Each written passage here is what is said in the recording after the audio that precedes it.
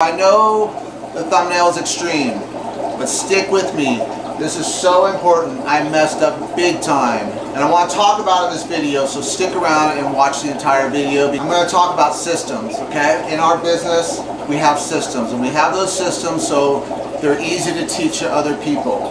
But we also have those systems so when we go on a job, we have the exact remedy for the problem that the client has, right? So in these fish rooms, we should have systems. We should go to the same thing that works over and over again, and stuff that doesn't work, we make sure that we tweak a little bit until we find what works.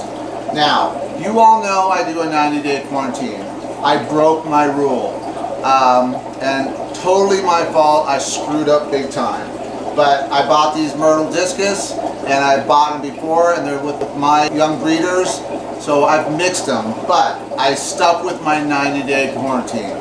These guys went in 30 days. Now I was going to medicate, right? And I was going to just put them together, and I thought I was going to be all slick and put them together and medicate and, you know, kill two birds with one stone.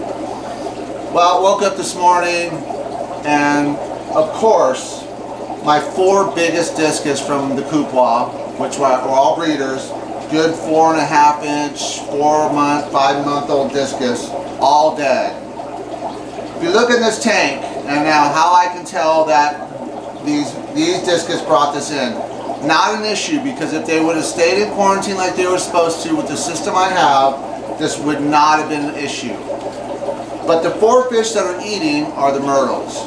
The rest of the fish are kind of listless, and there's bacteria in there that they're not used to, so they've taken a hit. Like this guy right here, you can see he's spread out, but he's gilling hard. One fish in here I can just tell because the fins start getting scalloped and they get this weird white and brown on them, and you can kind of just tell that they're not going to make it. I'd be surprised if any of my discus made it in here. So what I've done with this is now this is going to sound extreme unless you are comfortable with this, but I've put salt, my salt in here at 1 tablespoon per 5 gallons. Sounds like a lot, but really it's not a lot of salt. Discus can handle it no problem. What I do worry about is my bristle nose, but they're going to have to deal with it. They tend to be a little more sensitive to the salt. But ever since I put the salt in, they've kind of straightened up. They're still tilting a little, and that's usually a bacterial issue pressing against the swim bladder. That is a big mistake on my part. It's going to cost me future breeders. My best breeders are gone, so they're done. All the myrtles are looking good, and they're actually eating, but I'm not putting any food in this tank until Sunday. I'm just going to let it ride with the salt, okay? Now, why wouldn't I just start putting a bunch of meds in there, right? Like antibiotics. The reason why is this is a bacterial issue, obviously. They brought in a bacteria that my discus aren't used to. And eventually they're going to have to get used to that bacteria, and hopefully we can break that down with the salts. So the bacteria is not much on the outside. There is a little, and that's how I noticed by the dead fish. I could see their scallop fins where the bacteria was starting to eat at them. So that's internal. So that's why they are in the salt and not medications, right? At this point, I'm trying to keep the stress down, and actually the salt is proven to relax them. So what I'm hoping for is that salt will eat at that bacteria and relax these fish. Now, totally my fault. I know better, okay? But I just want to give this lesson to you guys. When you bring in new fish, don't start mixing them right away. Yes, you can mix discus all day long from different sources. But I would say definitely do a 60 to 90. This is why I do a 90-day quarantine. And this is why I'm paying the price right now, because I don't listen, and I know better, and I know my system, and I jacked it, okay? And not only am I paying the price, but the fish are paying the price. You know, whether these fish are, oh, this is the guy right here. He's probably not going to make it. If you look at him, when they start spreading like that, that's usually a good sign, but that's also a sign of stress. But they all kind of have that going on right now, but this guy's a little more tough. Oh, this might be the guy too, I don't know. But earlier I was looking at him and I could tell one of them was going to go. I'd be surprised if any of my discus made it, right? I'm almost confident that all the myrtles will make it. Because they they're eating, they're healthy, they look good, they're moving correctly. So that tells me that they brought that bacteria in. Alright, so the question I'm getting with my meds is, should I pre-treat or not? I can't answer that question. That is totally up to you. If you want to pre-treat, that's fine. Do I recommend it? For me, the reason why I do it and the reason why I would recommend it for someone like what I'm doing is because I'm breeding fish, right? It's important that when I put 2 fish into a tank to breed, that they're 100% healthy. They have no flukes, they have no parasites, because you've heard about the 30, 60, 90 day syndrome with baby discus. It's usually caused by a parasite or flukes, alright? So it's so important for me to have my discus healthy when they go into a breeding tank. I can raise the fry and not be worried about anything happening to them as far as you know, a parasite or a fluke or something taking out my whole group. So that's why I do it. Now, should you do it? I don't know. I couldn't tell you. That's not why I made this channel, to tell you what to do. I made this channel to kind of show what I do, the good and the bad, right? So I could have easily just took this and hit it and said, no, everything's fine, we're honky-dory, I'm perfect. But, you know, sometimes we do stuff for so long, we get so confident, and we get so cocky, and our ego takes over, and we think we got this, and we can handle it, and we're going to be, you know, nothing can really beat us, right? Well, humble pie right here, okay? I'm paying big time on this one, but it's actually a perfect learning experience for you guys. I want you to, whether you're experienced or not, really be careful about mixing discus from different sources without putting them through a long period quarantine. Now, you look at these myrtle discus and they look healthy, right? They look perfectly great. Their eyes are shiny, their fins are open, they're you know, they're swimming around normal, they're eating. So to me, that would be like, oh, that fish is ready to go, right? And it got me, right? Because I didn't even think about the bacteria, and I know about bacteria strains. So did I learn something? I learned that I'm an idiot and I frickin' did something that I know better, right?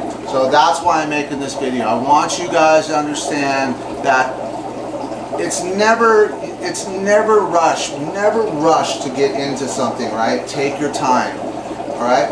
So as far as the meds, should you treat? That's going to be your decision. But here's another thing that I know from keeping fish forever about medicines. You always need them when you can't get them. That's why I made the kit, so even if you don't use it right away and you stick it in the fridge and you keep those medicines nice and solid and healthy and ready to go for when you need it, it's there. So Sunday night, 9 o'clock, you see a problem, you can't get no meds from the fish store, you have to order, it's going to take 4 or 5 days to get there because it's on the weekend, right? So it's about being prepared with the meds, all right? So I can't answer the question, should you pre-treat? That's something you will have to decide. I would never take, you know, as far as being that arrogant and saying that you should, right? Because everyone's different, every situation's different, every tank is different. Some people have catfish in their tank that can't handle meds. So, you know, some people don't do a lot of water changes, have the UV filtration, they have, you know, 2 FX6s, stuff like that. So every situation is different. I do it because it's profitable for me to have healthy fish, and that's kind of just one of those things for me, is I don't ever want to send out unhealthy fish to the market. That's just something that I personally have made, you know, a commitment to myself that I only sell healthy fish. If a fish has got any questions as far as health or not, it doesn't go out. It goes into quarantine, okay? So I know the quarantine thing is kind of an issue on YouTube as far as, oh, I only do 2 weeks and I only do a month and I only do 60 days. Fine, do it, right? But this confirms to me that I'm going back to my 90-day, which I should have done at the beginning, but I was trying to move things along. You know, these are future breeders. Now, will these be future breeders now? I don't know. So I won't know for another week. So this is about day day 2 on this, that this has been happening. And when I came in this morning and saw my big ones all dead, and it's the strangest thing because the big ones took the hit first. I don't know if because they had such big size that the bacteria attacked them first or whatever, but I instantly did a water change and then I did the salt treatment. So they're going to sit in the salt until Sunday, 1 to 5. Now, that's totally, I've done 1 to 1, 1 tablespoon to 1 gallon with Discus, and they're fine. I prefer 1 to 3 as low as you go. 1 tablespoon of salt to 3 gallons of water. That's the minimum. I wouldn't go any lower than that, but I've done 1 to 1 in extreme cases. Alright? I just want to make this video for you guys. Meds are on the website, aquatics.com. You can check them out.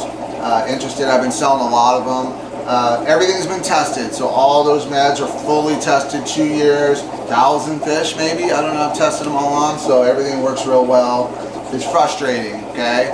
I'm a fish keeper, just like you're a fish keeper. I make a lot less mistakes than I used to because I didn't know, but now I know, and I still make stupid mistakes. Alright, so a quick 24-hour update. I bumped the salt down to 1 to 3, so 1 tablespoon to 3 gallons because I was noticing improvement. So it looks like all these are going to make it. I have lost a total of 6 of my coupe are gone. Brutal, heartbreaking. They were all my biggest ones, all good breeders. I mean, these are still good ones, but I don't know if, you know, if they're going to be breeders or not. That's something we'll see. But I just want to make a quick update. Some things have been happening in my life that have just been a little crazy lately. Last night our sewer backed up in our basement, which is where I'm at right now. So I spent all night cleaning up the sewer water. Luckily the drains were just clogged, and so we're going to have those jetted on Monday. It's been a rough week, okay, and that's kind of why I just kind of let this slip away. If I was paying attention, would have got on this sooner, and I probably would have had better success with my salt. Now my salt I specifically made for this. It's not aquarium salt. It mimics more of a ocean salt or a sea salt with trace elements. What I find is they do better with that salt as far as killing bacteria. But not just that, freshwater parasites can't live in salt water. Now we're not getting it nowhere to salt water. So even a 1 to 3 ratio is nothing close to seawater. So that's not what we're doing. So it's not a way to kill parasites, but I believe it does dehydrate them. And I definitely know it inhibits bacteria and fungus, and this is proof right here. These guys were goners, right? And luckily I got to in enough time where I'm going to say there'll be 8 total. So 4 of the myrtles and 4 of the cupois. Now I still have about 100 of the cupois, and I can go through those and hopefully pick out some nice ones. But these guys that I had were the nicest ones. And they all come from the same genetics, so I can still breed them and still get good quality Discus. But you're always trying to find the best of the best of the best to breed. Just a quick update on this, and I just want to thank you guys for everything you're buying. It has made such a huge difference and given me confidence that this could actually work. I just appreciate it so much. You know, 2 years of my life was spent getting ready and testing and testing and testing. It was a lot of man hours to make this stuff work. So I'm just so grateful for you guys, and I appreciate it. And that's about it for now. And I'll keep you updated on how this goes. But it looks like we're going to have 8 total on these guys. 4 of the myrtles and 4 of my cupois. All right, guys, take care. Bye.